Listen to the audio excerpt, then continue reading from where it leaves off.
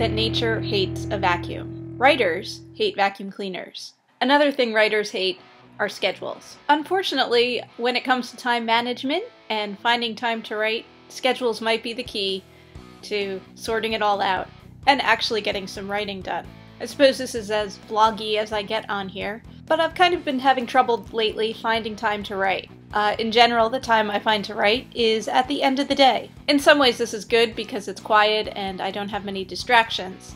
On the other hand, it's quiet and there aren't many distractions and I'm tired and then I fall asleep. So I haven't been getting that much writing done. So I've come up with a nifty solution of actually using one of these schedule things.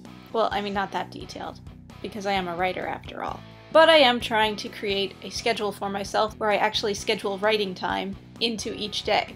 Now, how you go about this depends on your own schedule and your own preferences. If your problem is you simply don't have enough hours in the day, you may have to figure out things that you can cut out. In some cases, this might be something like watching television, or spending time on Facebook, or otherwise goofing off.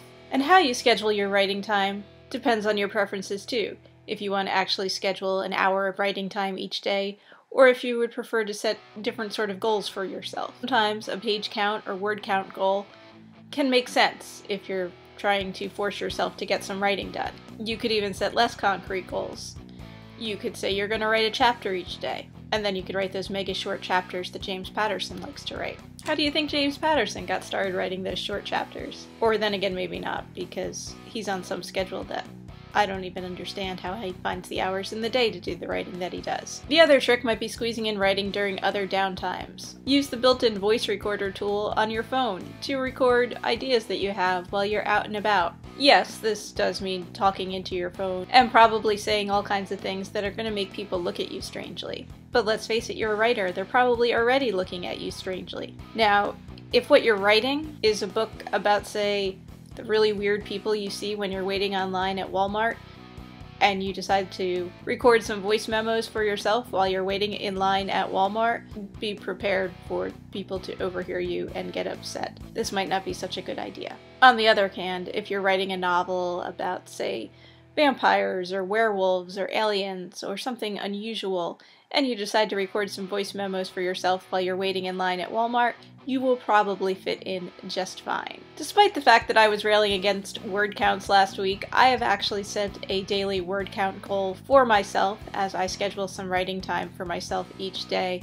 My goal is 2,000 words each day on a current WIP, or work in progress, and I met my goal today.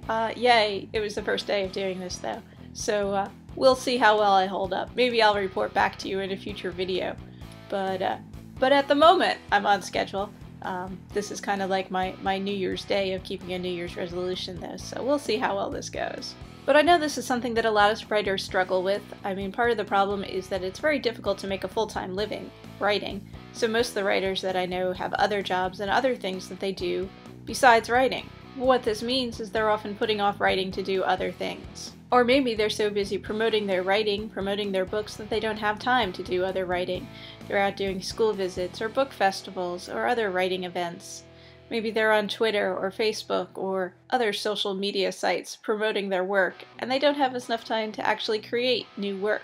Finding this balance between promotion and making a living and writing is really tricky, and a lot of us struggle with. Thank you everyone for watching. My name's Alyssa Grasso.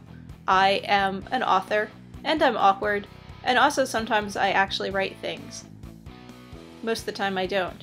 But with my new schedule, I'm going to try to stay on top of things. I'm also going to try and stay on top of these videos. I put out awkward author videos every Tuesday, and you can subscribe to my channel. If you enjoyed this video, please feel free to give it a thumbs up or comment below. And I thank you all for watching, and I will see you next week.